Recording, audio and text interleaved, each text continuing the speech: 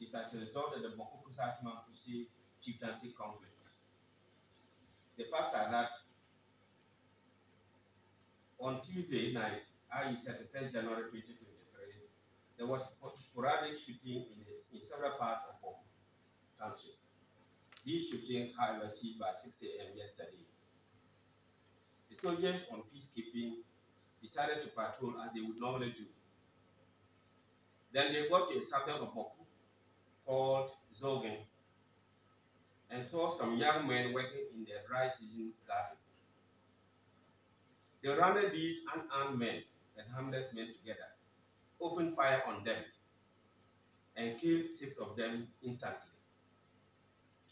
They also chased a small boy who was within the area, and he ran into a millet barn. That is where the harvester put the millet. He went and hid himself there.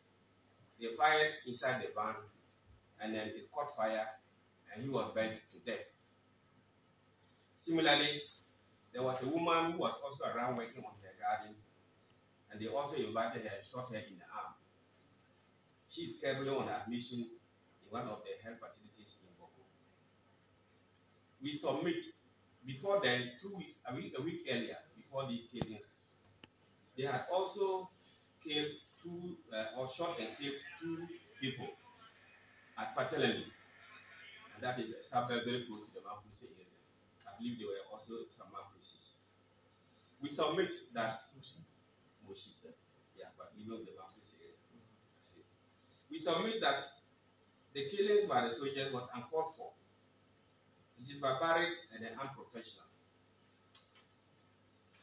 We demand that the Ministers of Defense and Interior investigate this incident and bring the unprofessional perpetrators to book. The good name, in fact, the very good name of the military is being soiled by this unprofessional conduct. We also demand that after the investigation, these victims' families should be adequately compensated. Ladies and gentlemen, this conduct also defeats the purpose of peacekeeping. They rather seem to be aggressors rather than peacemakers or peacekeepers. The soldiers cannot deny responsibility as they have not seized any arms or weapons from the victims. I understand that they admit that yes, they did the firing and the killing of these innocent people, but that they were exchanging fire. If that is so, that they were engaged, they had engaged each other, then there might be evidence coming from the soldiers that we seized weapons from them, guns or bows and arrows or other missiles from them, but nothing.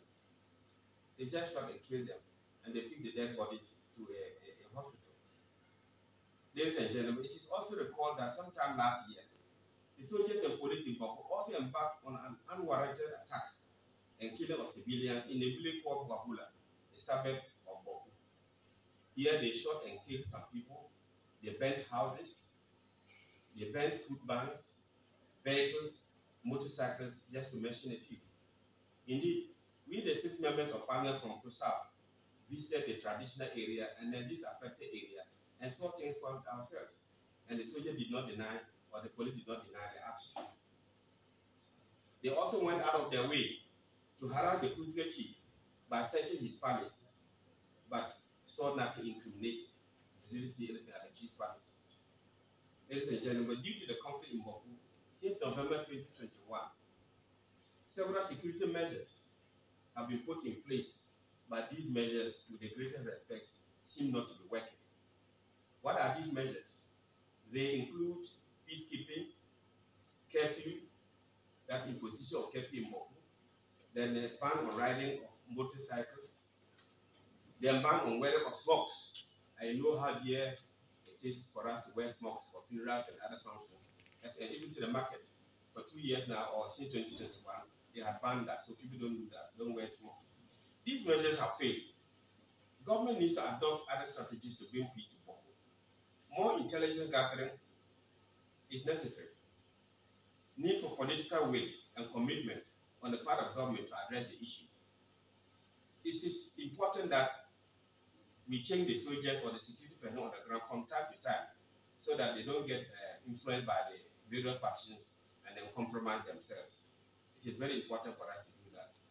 And we also think that, or recommend that, they should not do proper vetting of the security personnel who are sent to Bawku for this purpose, because some may have hidden interests. And when that happens and they come to Bawku, they will muddy the waters and then create a bad name for the hitherto very good peacekeepers that we have in this country. Ladies and gentlemen, but besides that, what is the conflict about? What is this conflict about? What are they fighting for? They say chieftaincy. But there's no chieftaincy dispute in Bawku as of now.